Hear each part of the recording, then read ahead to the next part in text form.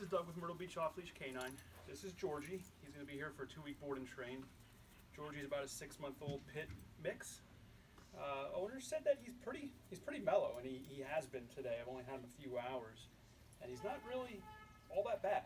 Now, command-wise, yes, of course, being 5-6-month-old, he's a little slow on the commands and listening, being sharp. But other than that, he doesn't pull all that much. He's not jumping all that much. So, next day or two, let's see what he knows.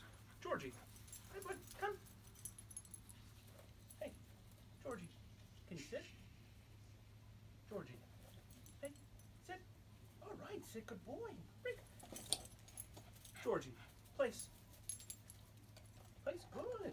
All right, you want to learn? That's good. Doesn't seem too scared. Good. Hey, can you sit? Good. Sit, good boy. Oh, all right. But you can see, it doesn't take long for him to just to break on himself and go about his own way. So stay tuned.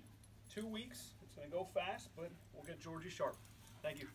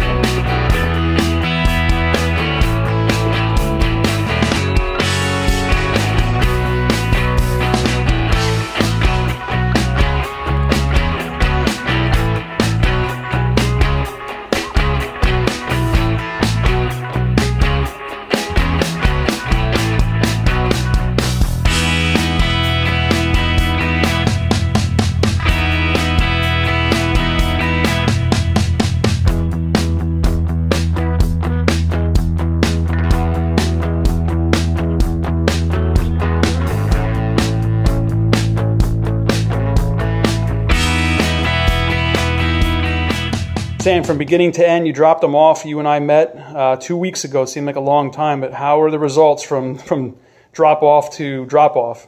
It's amazing, really. He's not even the same dog. He's just so much more well behaved.